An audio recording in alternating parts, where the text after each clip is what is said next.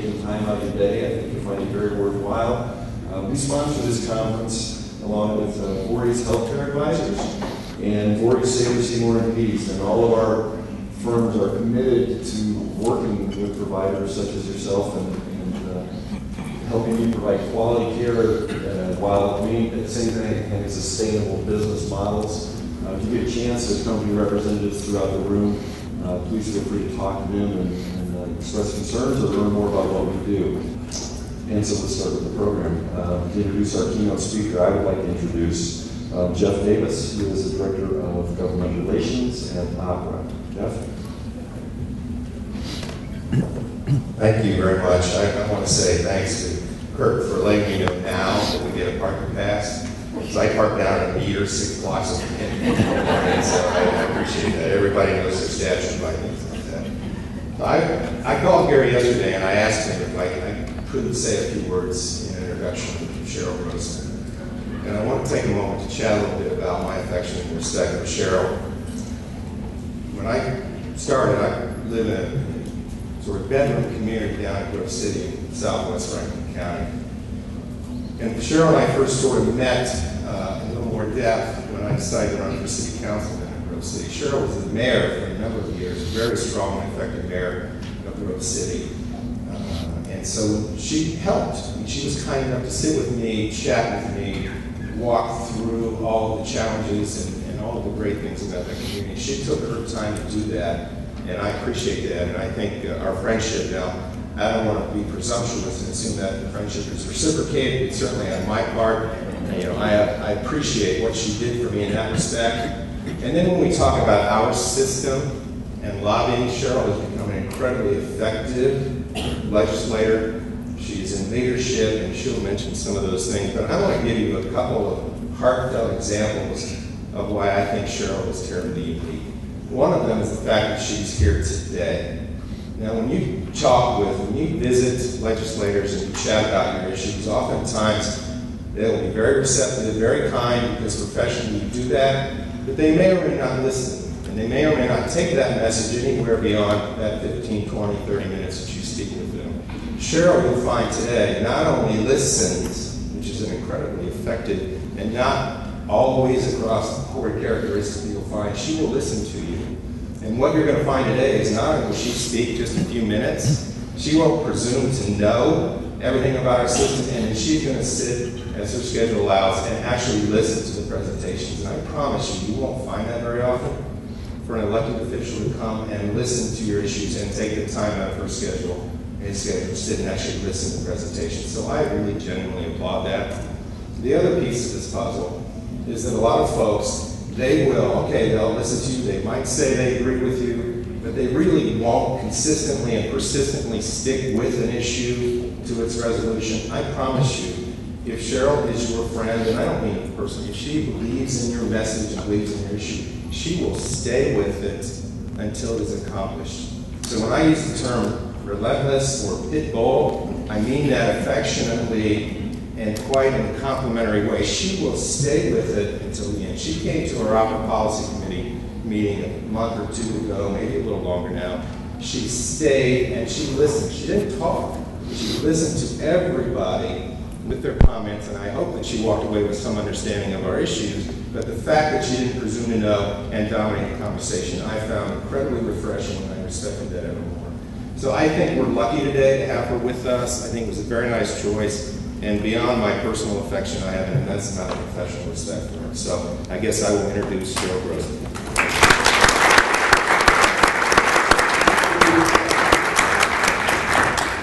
Boy, those are big shoes for me to fill right now. Good morning, everyone. It's a real pleasure to be here. I'm going to see if I can put this. Hopefully you can still hear okay. Jeff was very kind in his introduction, and last Wednesday, a lot of you may have seen in the news, we were fortunate to have the OSU band there. Our oldest son spent 5 years there, and I know Rep. Stenziano referred to me as a grizzly mom. So, someone has to have passion for what we do. We just have to. And It's much easier sometimes to put your head in the sand, but it certainly doesn't achieve what we're trying to do. And you're all dealing with some very difficult times, and I wanted to just give an example to you of a similar project that I have worked on. Jeff talked about my service as mayor of Grove City for 12 years.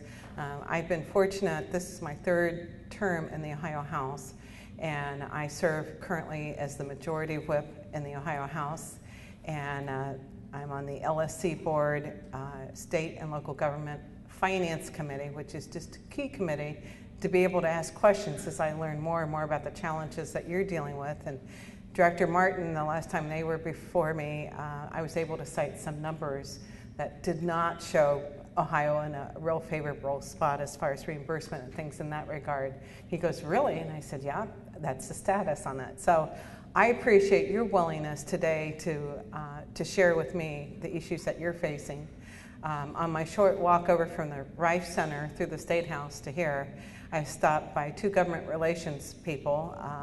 One had to do with a $16 million amendment we got in the MBR for early quality childhood education, because I think if we don't provide those pre-K kids with a good foundation, it's really hard for them to succeed throughout school. And I went through the House and the Senate, had the blessings of the administration, and I was just told the administration thinks they may be able to get federal money, but they don't know for sure. So my life is always changing too, and I wish I had more predictability, and I can really relate to what you're doing. And to give you an example of some of the things I have been involved in, it's important as a legislator to be endorsed by good organizations that support you, that sort of give reassurances to those people that don't know you, that you do your job and you work really hard. And I'll just share with you a little bit of background. In 2012, I introduced a bill with another representative to amend the Mental Health Parity Act in order to clarify that autism spectrum disorders are covered conditions. At the time, 32 states, including all other states in the Midwest, had enacted legislation requiring insurance coverage for autism. According to the U.S. Center for Disease Control and Prevention, autism now affects 1 in 68 children. In fact, we've seen a 1,000% increase in prevalence in the last 40 years. And there was no known cure for autism, there still isn't, but we knew 47% of those children that had that ABA coverage prior to school would end up mainstreamed in school. And it seemed like a no-brainer to me on why we needed to do that. And certainly the problems that families go through. As a mother, I would go to the end of this earth for our sons on what I think they need in their lives. And yet these families, many were working 2 and 3 jobs to be able to afford the extra coverage and extra services that their children needed to have. And divorce rate is very, very high. It didn't seem right.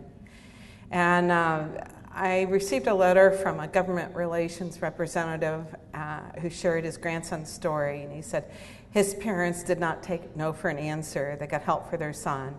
In the last 7 years, he's undergone thousands of hours of ABA, occupational speech and physical therapies, and his parents were lucky enough to qualify for a Medicaid waiver to get some financial help.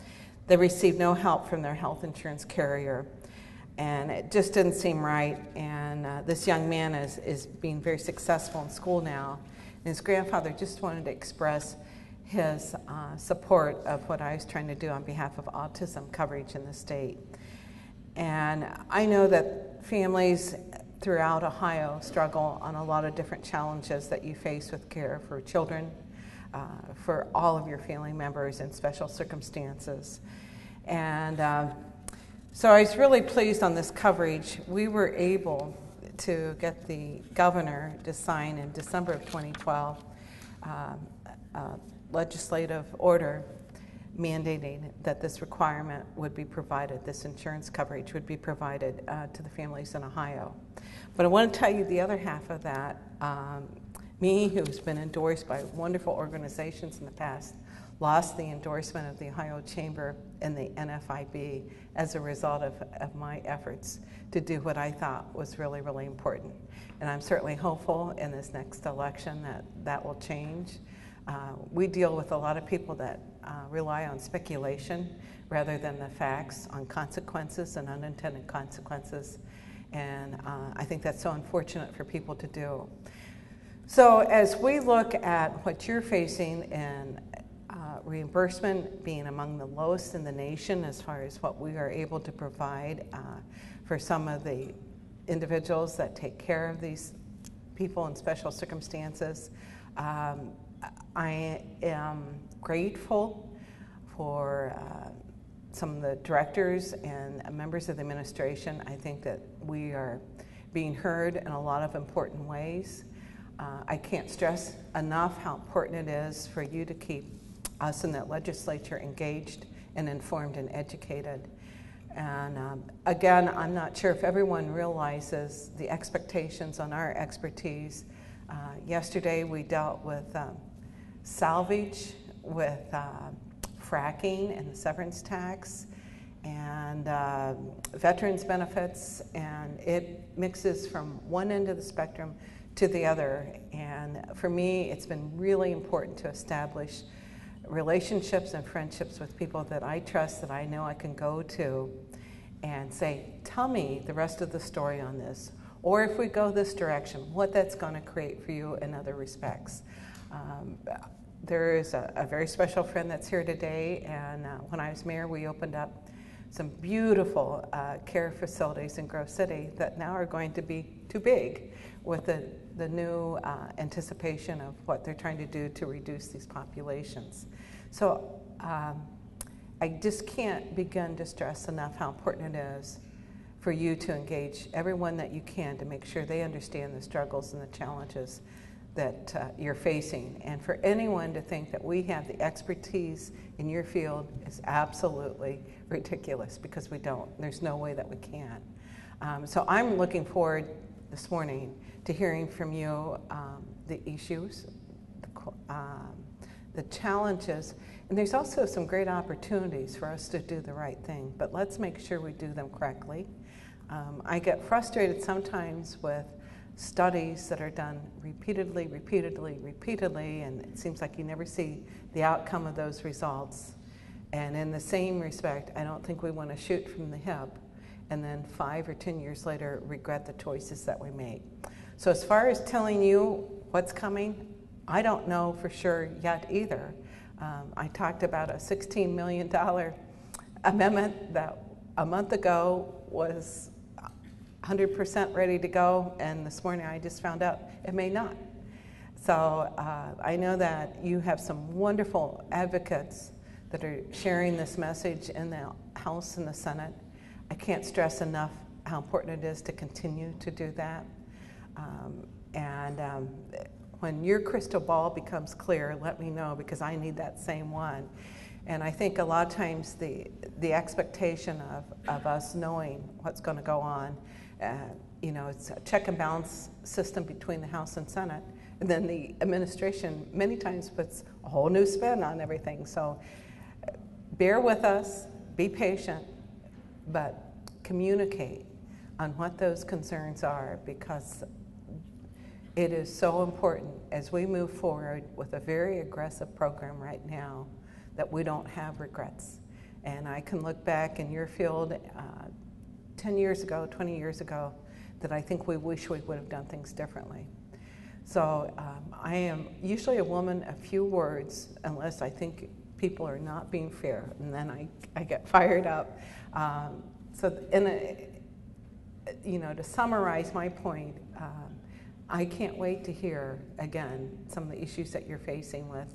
I take a lot of notes, and I will continue to advocate for what's right, not only for you, but for the people of Ohio.